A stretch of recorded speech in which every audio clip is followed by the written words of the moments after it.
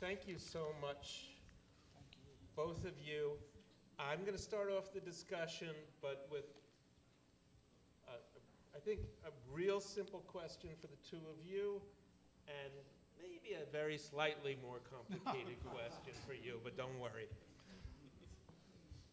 You two have made a lot of films, and I want to ask you, in what ways, I can guess, I think, how different this is from the other work you've done, but what other work of yours does it remind you of, and what that you've done has prepared you for this project? In my description of what I do, I mentioned that I've always been interested in social issues that are unexplored. And the answer directly to that question was in 1988, Anne and I went to a small town in upstate New York and started making films about children who were born in poverty and raised in poverty. And the exploration with those kids, we didn't talk to their parents, we only talked to the children. We were absolutely spent time trying to find out what their world was like. I think that probably prepared me the best, of being able to really ask questions, find the future for these children. And I think that was one of the social issue programs that we made that started my influence. And also, having studied math, I really had no background in filmmaking until we just started making films. And my schooling came at the Robert Flaherty Film Seminars, where we learned the concept of non-preconception, which means that you observe the world and you try to bring it to others. And that's really what we try to do in every film we've ever made. And doing a personal film is really, I'm like so nervous. I know so many people in the audience. It's a selfie, if you notice. It's like a selfie. But it became too complicated a story, so we felt that a film would be the more efficient way to tell it.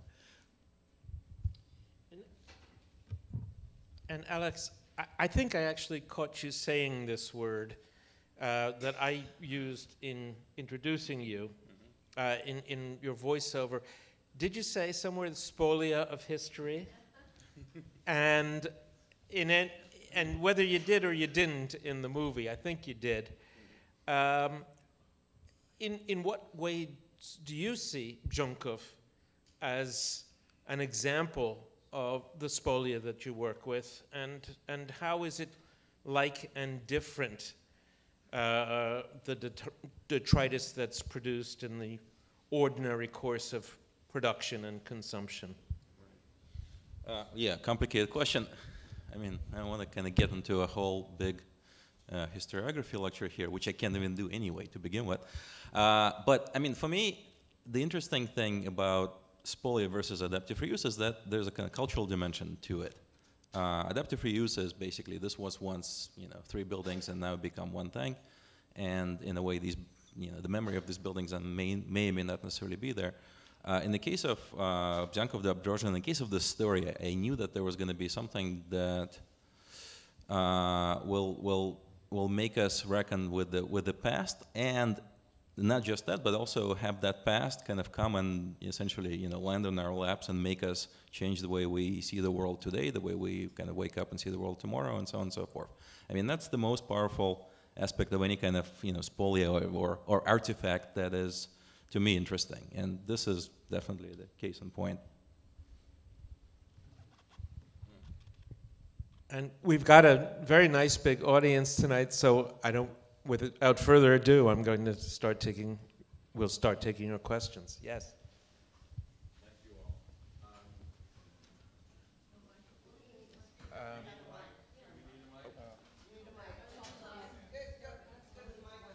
It's wired. It's wired. One simple question that could be Nice and nice. answered. I'm guessing the Bratslav for that's not the same Bratslav as Rebbe Nachman of Bratslav. Yeah, I don't think so. But in relation to that question, you have 2 things here, it seems to me, at least how it struck this audience member. One is the power of story past and present. Hello. And how that relates to, for lack of a better word,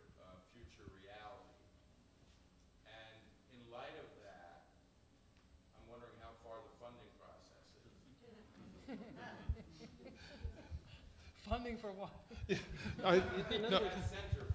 I think he's asking for an update.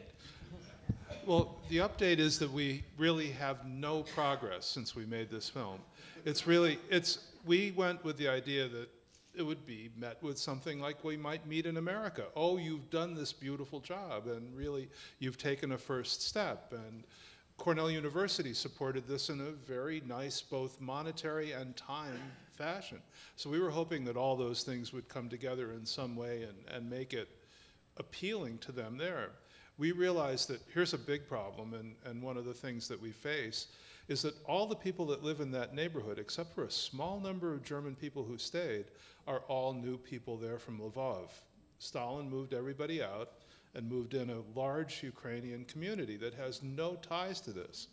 So our job, if it is to find the people who will pay attention to this, the German minority, the people who are still there that lived in this place in the 50s and 60s, and try to get some sort of a parade going of people that have an idea for this place.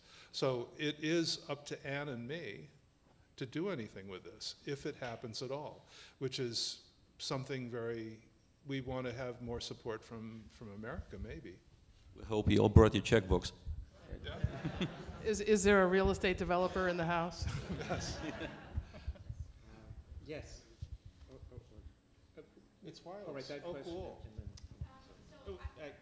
They're bringing the microphone and then use it. I've had my own experience in looking into family property in what was formerly Silesia, in Chorzów, Poland, which was Königshütte. And my experience has been, and I've been to Polish archives, that the land records are in the county or the town land registry offices, and that in order to get access, you basically have to start a reclamation action in court because of the very, very strict Polish privacy laws. It has nothing to do with Jews at all. A lot of it, I think, is based upon Germans reclaiming property. But the bottom line is, in order to get access, and there are maps from the 1920s and 30s which shows who owns the land, you need to do that. And I was curious, looking at the film, that doesn't show that you actually went to any land registry offices or the county clerk in New York City, for example. To be honest about claiming it, it really is for sale for $300,000. It's like, that's nothing compared to the money that needs to go into it to develop it into anything worthwhile. So it's almost free. You know, when you look at the 300,000 is a bunch, but it's not what we need to rebuild the place. Yeah, and we got the claim record from Berlin of what my grandmother filed, which was an extensive description of the property. And then when we met Baeck von Schweinischen, he had his father's copy of the maps and the deeds. So we saw a lot of documentation describing the property and its historical, background. But it was tricky working in those archives. They have strange rules, and they don't remember things also, which was quite surprising. And we did have the help of somebody who was really behind us and really helped us a lot until we started talking to Baeck von Schweinischen, and then she just disappeared. There was anger that couldn't be addressed by somebody who was really very helpful, and it stopped that point right off. I was wondering, so at the beginning you spoke about how there was some sort of collective amnesia about when you mentioned your great-grandparents, people didn't seem to remember. And then also at the end, you spoke about how the synagogue was burned down during Kristallnacht. So I was wondering if it had occurred to you at any point that maybe this amnesia came out of some discomfort, that maybe they knew what happened or they felt uncomfortable with their own maybe anti-Semitic sentiments or anything like that. Yes. Okay. I mean, Eastern Europe is such a cipher. It really is. It's fascinating to me. And I don't claim to really understand it, even studying Polish to try to help to get some sense of it. only made it even more confusing. But amnesia is a very common reaction. I think especially people of our age, when our parents just absolutely wouldn't talk about the war, it just was off the table. And when you become curious, what I did later in life, everyone had already died. So it was difficult. Then you go back to this town, which has actually got displaced people, not the same people. They are gone. These are new people. And so you can't blame them. They didn't know what had happened. And they also were trained not to ask questions. And they came from horrible displacements of their own. So the layers of pain are very, very thick.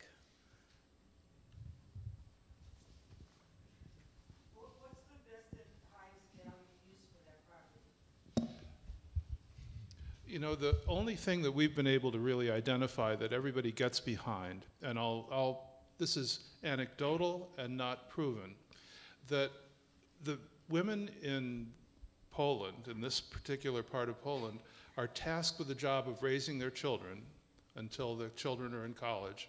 Then when the kids are in college, they start taking care of their parents until they die. This town, and a lot of towns in Poland, desperately need daycare.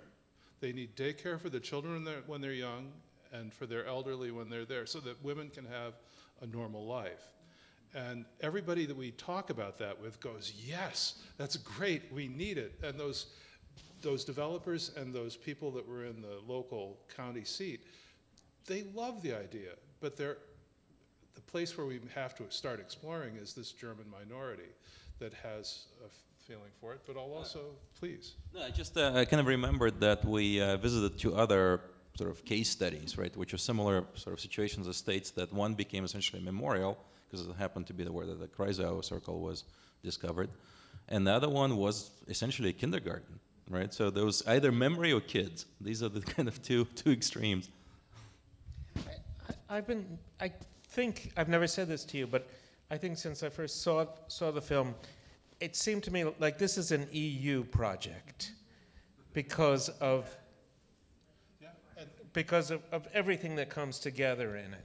And the last meeting we had in Wrocław as we were leaving was with a person from the EU who said, Poland has not done what it's been tasked to do by the EU. They haven't spent enough money. We have matching funds for anything like this. So, I mean, it's absolutely, it needs the Poles to say, we'll put up the money that will lead the EU money right behind it, and matching money. But Steve had his, do you mind if just one second? Sure, call on a friend.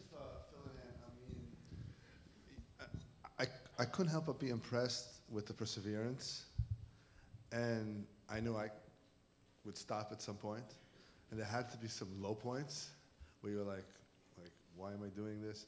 What pulled you forward? Heimat. And honestly, turning around every time we got really depressed and having somebody say, this is a great idea, somebody has to do it. Well, and I would also say in the digital age, you know, when this is to a certain degree out on the internet, there's reversingoblivion.com, it's a website. Just on New Year's Day, I get an email from Yuri Eisner, whose family lived in Guten Tag, and the Eisners now live in Israel. And right in the audience, right behind you, Steve, is Miriam and Naomi Lumen, also from Guten Tag, who I have met. This is what keeps me going. Yeah, absolutely.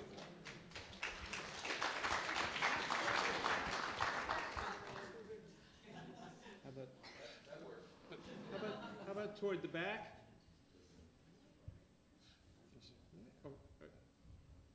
There was a question up front here. Yeah. There was a little bit said For the people in the back, if you, Hold on a second. 2 seconds. Thank you for that. Thank you. It's a really well done movie. And I'm just curious, number one, in doing this, I've been to Wrocław and to Częstochowa, which it seems like it's nearby. My father was from that area. And in doing this, did you meet the rabbi, Michael Shudrick, did this spark any of your Judaism, and were you able to find out anything from the past of your family? Well, I invited Rabbi Emily Korzenik, but I don't think she made it here. No, I didn't really meet any rabbis or any people, Jewish people in Poland. There really aren't that many. There's 15,000 Jewish people in Poland, and Rabbi Michael Shudrik is the chief rabbi of Poland, in Warsaw, though. The Judaism, you know, for me was a surprise, and it didn't really make too much difference in my life. I'm not a religious person, so you know, a lot of the concepts of Judaism I really appreciate, but being I would never say that I'm a Jewish. I mean, I don't identify with it, I guess I would say. Could I ask a question since I'm right over here? Of course. I noticed that you cut towards the end to the cemetery. What was the purpose of that? I think it was to address exactly what you were bringing up about that we started realizing the Jewish heritage that had been lost and didn't want to. It was between the synagogue and meeting the person in the synagogue and the Jewish experience of the cemetery, you couldn't help but feel that there was something lost spiritually, that it wasn't just an emotional thing about the farm, that there was a spiritual side of this too that had been lost and had been ignored. Yeah, I would say that it's definitely about loss. I mean, there were so many Jews in Poland and they're gone, and this is such an oblivion that is kind of incredible. It's sort of it's unfathomable about what has been lost. But there are this physical spoiler. I mean, maybe it's not the right use of the word, but it's evidence of their existence. And you know, so you can't deny it. And like Junkhoff became very compelling to me because it's not just a story, it's a place. It's still there. It's been through a lot, but it is still there. And the cemetery is still there. So you can tell whatever stories you want to tell, but there are physical, you know, there's places that you can't deny their existence. Right, it felt like a story of assimilation where it was more important to fix up a place and completely turn into a place where you would forget that there were ever Jews over there, as opposed to trying to raise the money for a museum where you could raise money from Jews all over the world, or maybe even more important, fix up the cemetery that was over there. The cemetery's been the site of a lot of a lot of Israeli students have come and worked on the cemetery. It's been it's actually in pretty good shape for what it was. Sorry, just kind of the point of memory. It was something that I was one way or the other somehow circling back to. And then to me, the most potent memorial, I think, in this place is the place itself. In its current state, which suggests that it's been in the past and it's going into the future somehow, with all of its idiosyncrasies, with the idea that there was at some point this kind of Soviet barracks built in there, with the idea that there are certain things were added, certain things were destroyed, with this kind of lonely grave. So like all these kind of layers of the past, in a way, tell the story better than anything else, if you are looking. So I would frankly love to see like a memorial stone somewhere that says, oh, this was this, this, and this, and this. I think it would be a missed opportunity. So, I mean, you know, cemeteries aside, but the place itself definitely has kind of, I don't know, like essentially you walk into, like you can cut the history with a knife, so to speak, you know. The complexity of the film and knowing you and knowing how long you've taken to do it is very interesting because of the different people that entered into it at various moments and the feeling as they are talking about the cemetery and the destruction of the cemetery and the sadness you feel because the Oblivion is so complete. You don't feel the Jewishness of that community until you go into that cemetery and see the destroyed stones. And you walking through it, you feel this Jewishness lost and the spirit of that Jewishness lost. But the idea of what replenishes a place is amazing. It's the spirit of a person and all the different, each individual people that came into your life, from the recording people to the radio story.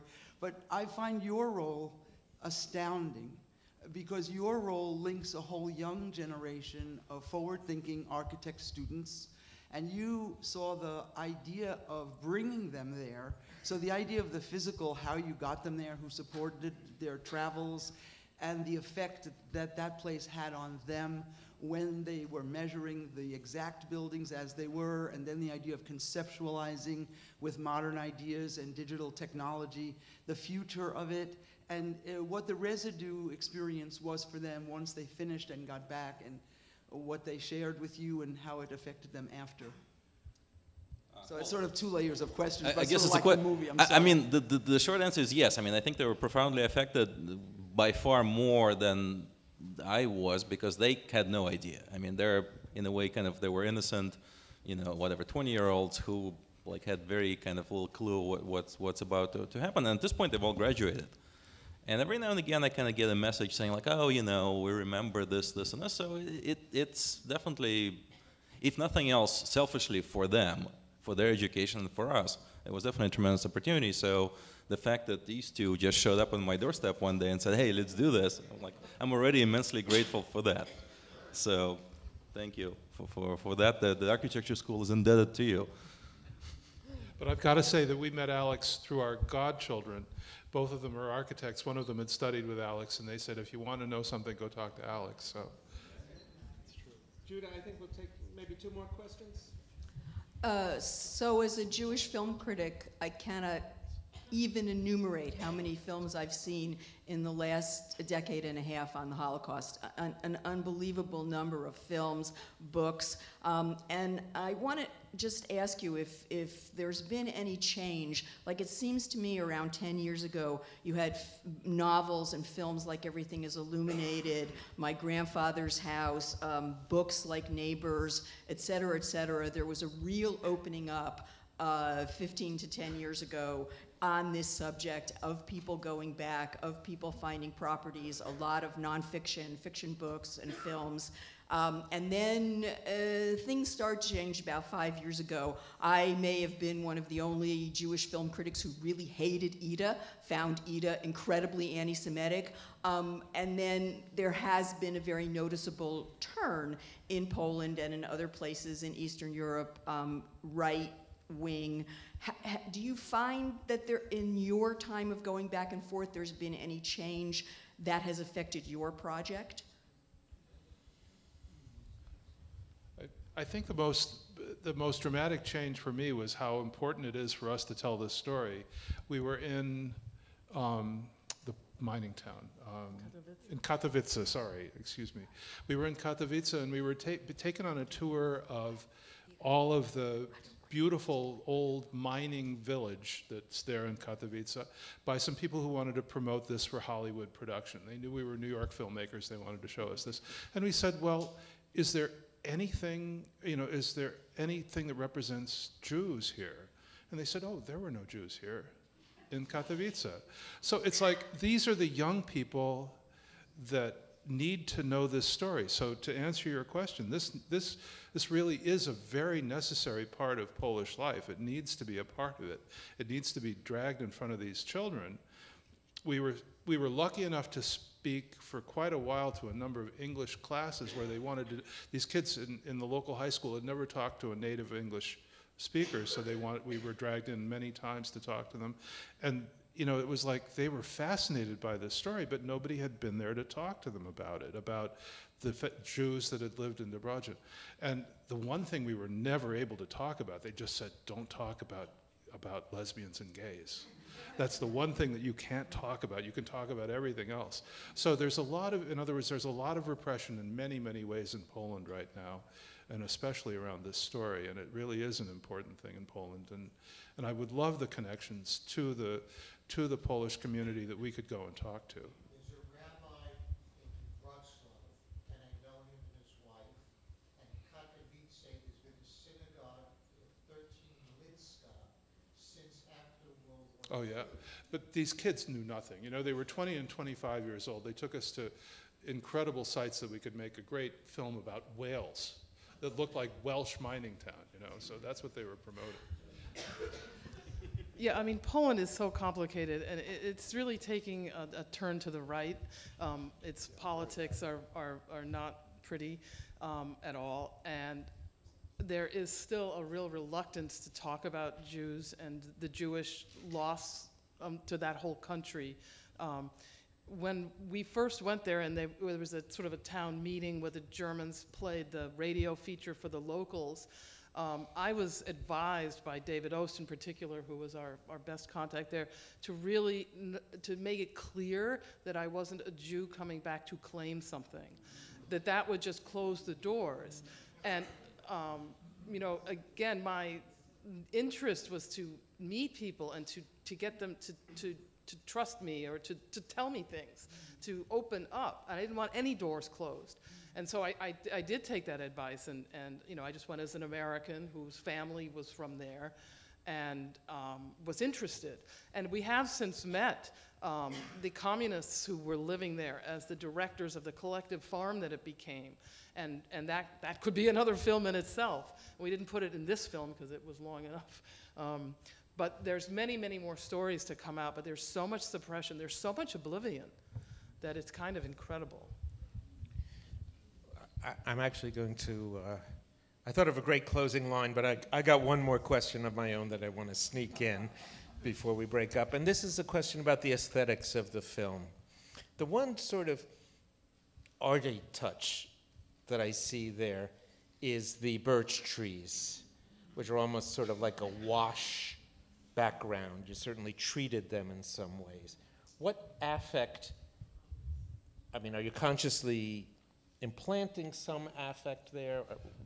What do you guys think about when you see those It was originally scenes? shot on the train from Perm in the Urals to Moscow, a 24-hour train trip, and I was just bored and shot out the window. So it's far away. It's out of a train window.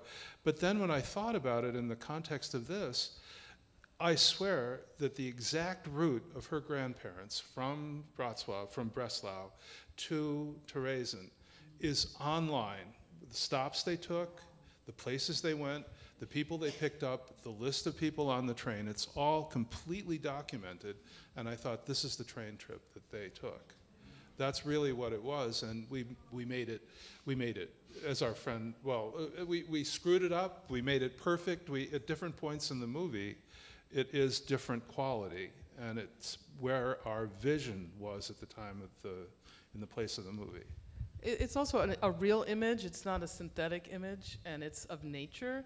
And so it had a real, and this was a farm, so it had a lot of resonance there. It had motion, and I mean, Poland looks like that, as does Russia. A lot of it is, you know, birch trees and But it's also a trope. We saw it a bunch in other movies in Germany. Our film scholar might have seen train images. Just exactly like that. Over we and realized, over oh my God, we've got a meme here.